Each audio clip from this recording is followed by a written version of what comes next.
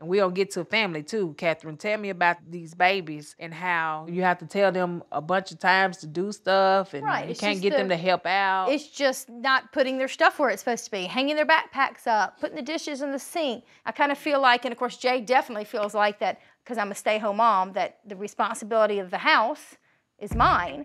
Catherine cannot be superwoman. These kids need to show some respect and help her out around the house. She ain't they maid. You can't do it all by yourself. See, I work with other people's children all the time. You know, you have to let them think that you're a little bit crazier than they are. That's your homework. About the second time, don't ask them 10 times, because that's just getting your pressure up. Right. And they don't think you're gonna do anything. So what we're gonna do, I wanna get the kids in here so we can show them who's boss, okay? Okay.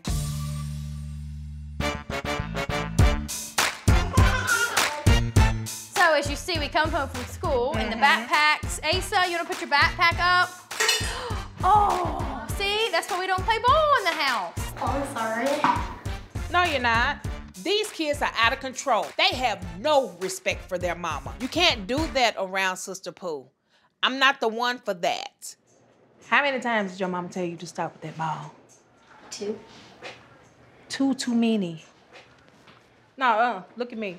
Look at her. Look at me. You can't miss me. I deal with challenging students every day that are much older and bigger than you. You're going to do what I told you to do, lest you die.